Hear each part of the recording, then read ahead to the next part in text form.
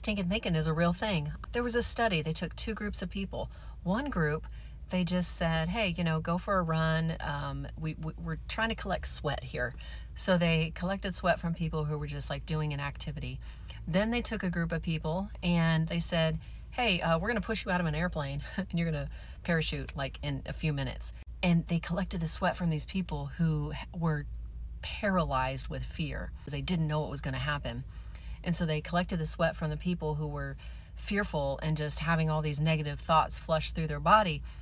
And they later took these two samples of sweat from the two groups of people, and they had other people smell the sweat.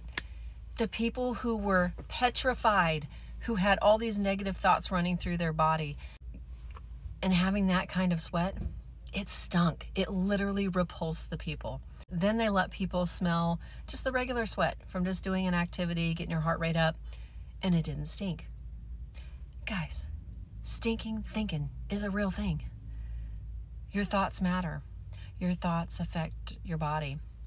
So when you're having those negative thoughts, which are normal, we all have them, the Bible says, take captive those thoughts.